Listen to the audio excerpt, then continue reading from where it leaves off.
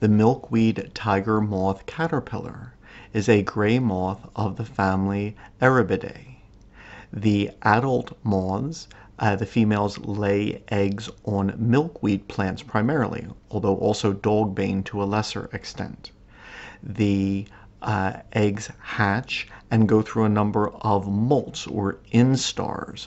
And the later instar caterpillars are quite noticeable because they grow these bristles known as setae, which are colored orange, black, and white.